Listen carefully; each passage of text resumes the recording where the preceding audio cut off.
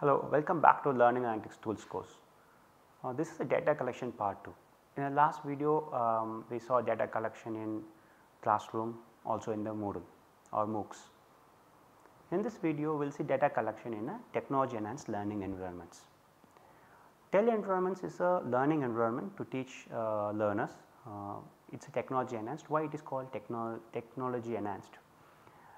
In TELE typically comprise of learning objective, that is student has to solve a complex problem or student has to learn a particular subject, a particular topic, something like that. Or you can assign a task to the student saying that in TELE student should able to create a project or create a model or able to create a concept map, something like that. And the TELE typically have the resources to solve it, like if you are asking them to create a model, there should be a tools, simulators or reading materials, everything has to be available. Sometimes you can also have support in the form of mentor or tutor, like agent, animated agents, that support can be provided. In TELE the focus is on students learning. It is not about how do you deliver the delivery content, you want to deliver using a video, the delivery mechanism or device. The more focus is on how to help the student to learn. So, we can have a technology, it can act as a scaffolding. In TELE, technology can act as a scaffolding, giving feedback. When the student completes level 1, the TELE can help them to move on to level 2. And when they have a trouble in level 2, they can give feedbacks to improve their learning or improve their understanding. Open ended learning environments is student centered TELE, it is also TELE. Here the learning process is shifted from teacher to students. In TELE, the teacher is the one who is setting up the path, saying that the student has to learn this task first. After completing task 1, they should do the task 2, then task 3, or they have to read this material, create this particular model, and they have to go and answer some quiz questions. Here the teacher is setting up the learning path, that is in TELE. However, in open ended learning environment, the learning process is shifted from teachers to students, that is given a complex problem and tools to solve it, learner explores multiple strategies to solve that problem. The teacher is not telling that you have to do this step first, you have to do the step 2, like that. We are given a problem, we will give all the tools and resources required to solve the problem. Let the students to explore his own path. He can read first, or he can go and take the exam first, or he can create model without reading, does not matter. It is the students exploring their own learning path. So, here students sets their own goals, students will think about I want to solve a part of this task, then I want to apply it and test it, then I would like to do the solve the part of second task or something. So, student sets his own goals and he has sets his own planning, and he might monitor his own process. If the process is not working, and he might replan, all these things happens within students. So, the problem is this OELE is not good for novice learners, because the novice learners often have difficulty to complete the task. So, what to do with that? So, we will collect data, and based on that we can provide recommendations without knowing what will be the student's path. Based on historical data, we can say the student having trouble here, the student might be having issues in this particular tool or resource. So, we can provide that feedback with option for them to cancel the feedback or take it or not take it. So, in order to create it, we need to collect data from this open ended learning environment or the TELE. Let us talk about what data you want to collect from this kind of environment. Here is a one example of open ended learning environment called METAL. It is a modeling based estimation learning environment. It is the learning environment developed to teach engineering estimation to second and third year engineering undergrad students. I will show the video of METAL. This is a screenshot of how METAL works. Please observe carefully what are the tools in METAL, what are the actions student can do, think of that angle. Then let us move on to activity. When the student logged in, we will get the instructions. then you will move on to the problem. The introduction video will show there is a complex problem which can be broken down into smaller sub problems. So, the student can create solution for sub problems and combine the solutions to solve the bigger problem. Here METAL gives the sub problems for engineering estimation, like quantitative modeling, qualitative modeling, calculation, estimation, evaluation. All these sub problems are needed in order to understand the engineering estimation skill. Each sub problem is further broken down into a task. You can see that in the right side of the screen. This is called problem map. After solving the problem map, the student has given the real time problem. So, student starts solving the problem. So, the student is in problem map and selects one particular subtopic.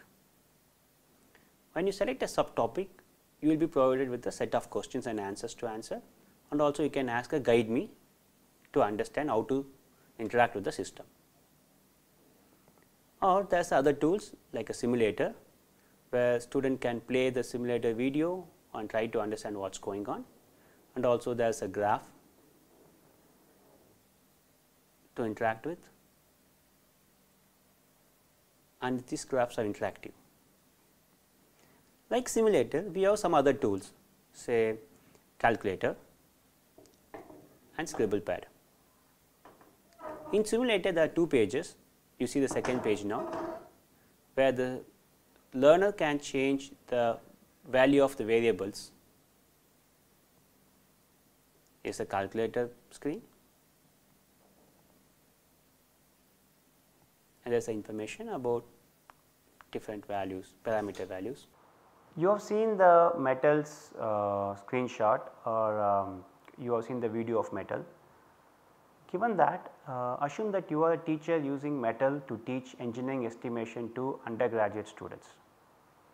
What data you will collect about the learners from the METAL interaction? Assume that you have skills to collect whatever data you want, and you have programming skill to store the data, you know what database to use. Please pause this video and write down your answers, and after writing it down, please presume to continue.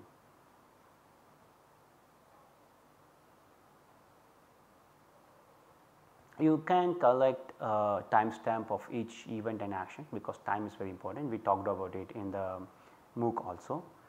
Especially you have to collect the learner ID, session ID, and you have to store them.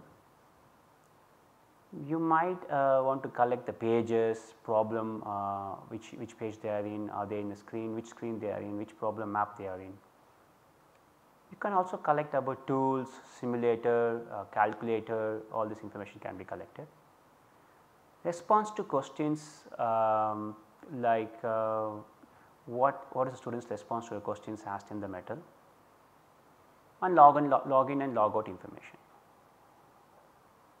Also, if the students requested for guidance or help, that can be noted down, or the students interaction behavior in the simulator, whether they are increasing the value of the velocity or they are increasing the value of some other variables, you can store them. In short, you have to collect learners interaction with the system. You can collect all the learners interaction, or we can say clickstream data like we discussed in the MOOC, clickstream or trace data. So, we can store the data in a database. Here we use MongoDB, NoSQL database. Here is the couple of example of data we stored from METAL interactions.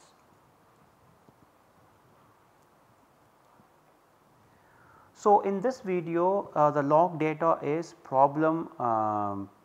So, the student is in the problem page, and from the problem page the student goes to task and is going to the qualitative model. The object ID is the ID about this particular session, and the student ID and the timestamp. So, here we have a student ID, timestamp, session ID, then we have a which problem student is currently working on and what is the page he is in. So, the page is the action, he is actually doing the qualitative model action, he is doing some hint. In the next one, after that the student is still in the qualitative model and he is interacting with the simulator. So, now you know that student was in qualitative model, then he looked at the hint, then is moved to the simulator. In the screen the student same timestamp is changing, the student is in simulator, the action is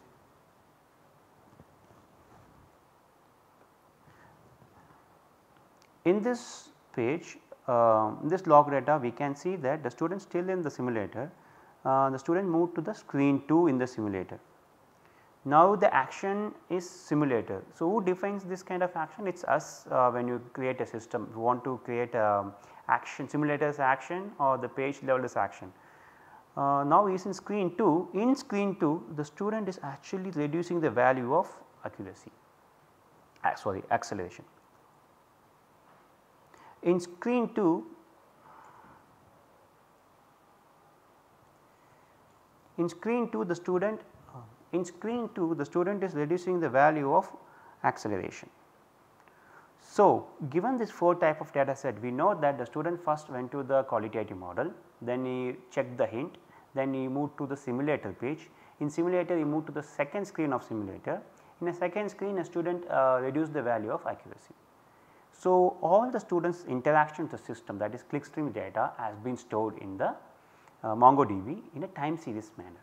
That is, a timestamp tells you that action 1 happens, after that second action happens. So, in sequence of actions. So, in this video we saw how to collect data in a TELE or what data to collect. So, in short what we are talking is collect all the clickstream data, students interacting with the system in a database, in SQL or no SQL database. So, the format to store the data can be decided. Thank you.